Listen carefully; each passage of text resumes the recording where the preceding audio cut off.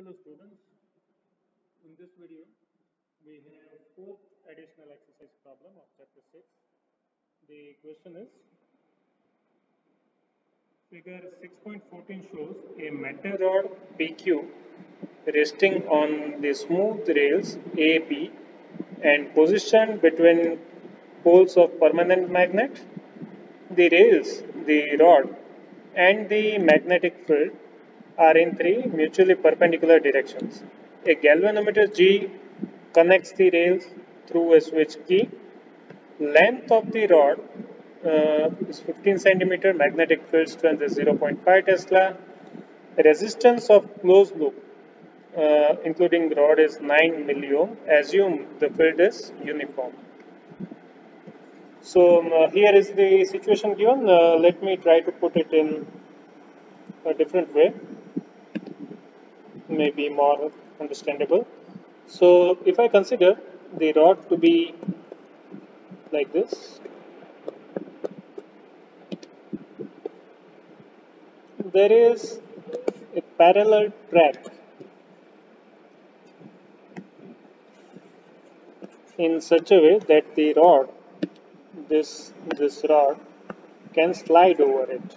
Okay, so this is a real track, or sorry,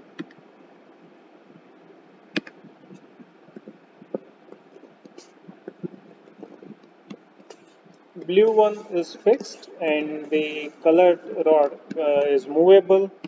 You can move it, and in order to form closed loop, here we have galvanometer connected. Okay, to control the galvanometer, there is a key cap. So actually you have key here, so whenever we want, we can control it. And this whole assembly is placed between two magnetic poles. Let us assume above we have North Pole and below we have South Pole. So the field lines are going like this, perpendicular to the closed loop form. Okay, this is the nature of the magnetic field. So if I want to describe everything in vector form, I would say that B is minus B j cap, because it is downward. Rod is moved in positive x direction, so we may take V to be V I cap. Okay, and if we label this end as Q and this one as P, we can say that PQ is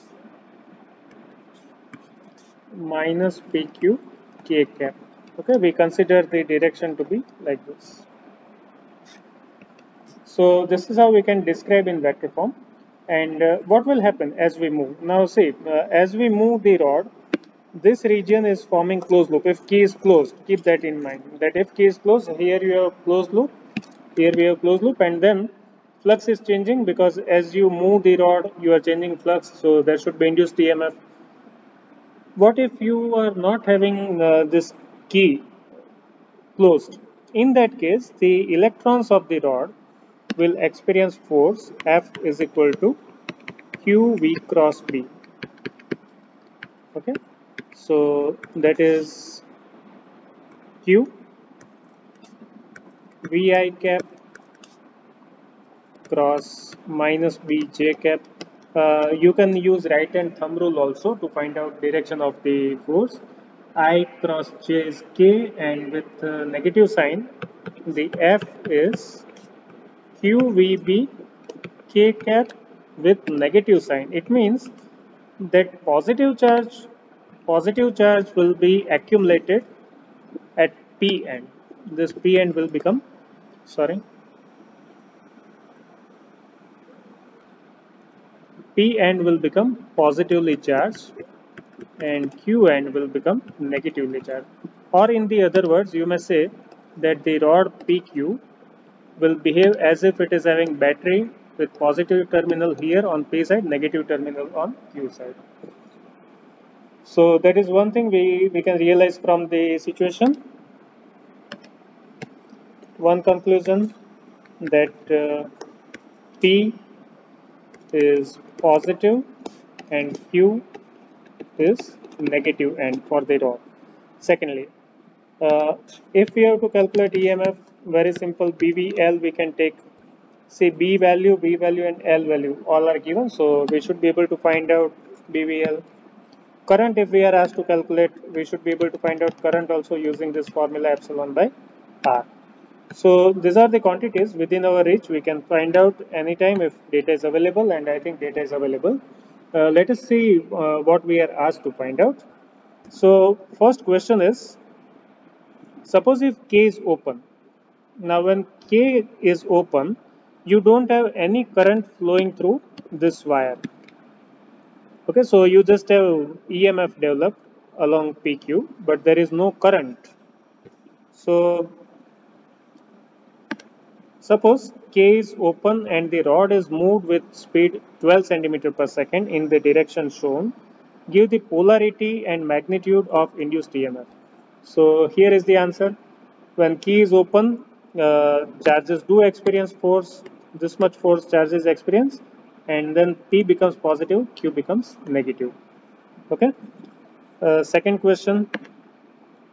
Is there an excess of charge built up at the ends of the rod when K is open? Yes, charges are accumulated at P end and Q end, so there is excess of charge at P and Q end.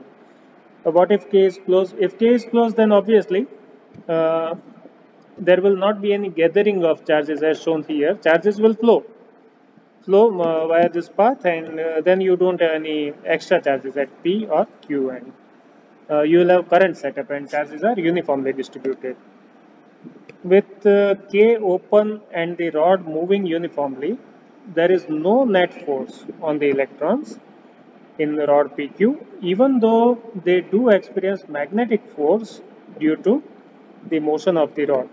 So now the question is that if you don't have key closed, then there is no current. If there is no current, what is happening? Does it mean there is no force? You have this force, right? What this force is doing? That force is balancing force produced by the electric polarity, or the force produced by these charges. Because once you have polarity developed, there is electric field. Okay, so if there are charges inside, those charges will experience definitely this electric force, and apart from that, magnetic force is also there. So magnetic and electric force will balance each other. Magnetic force will try to push the charges towards P. Already sitting positive charges will repel. So ultimately there will be balance, and then there is no flow of charge.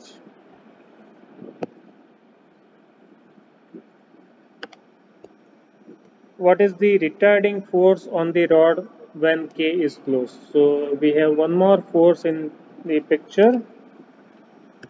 That force can be given by, force on the rod can be given by ILB. We have current. We can calculate current if we don't have, using this formula, and then you can find out force on the rod with this formula ILB. How much power is required by external agent to keep the rod moving at the same speed when K is closed? How much power is required when K is open? Now see, F is equal to ILB is the force required. So to calculate power, we can use the formula F of rod into velocity of rod. So this much power is required to keep rod moving when key is closed, because only when key is closed, at that time you have I passing through the rod, and then there is force ILB. Suppose if key K is open, there is no current. If there is no current, there is no force. If there is no force, you are not spending any power. Okay, so you can find out with F into V. Next one. How much power is dissipated as heat in closed circuit? What is the source of this power? So to calculate the dissipated power dissipated, you can use formula I square R. Okay, resistance is given, so you can calculate, and this power comes from the mechanical force which we are providing to move the rod. So actually mechanical energy is converted into heat energy. What is the induced EMF in moving the rod if magnetic field is parallel to the rail? Now if magnetic field is parallel to the rail, so the condition would be like this. This is rail, okay, and here is our rod. Now if you apply magnetic field like this, there is no flux linked. There are no field lines passing through this closed loop. Okay, and then there is no flux link, there is no induction. So zero EMF will be induced if field is applied parallel to the loop. That is all about this problem. Thank you.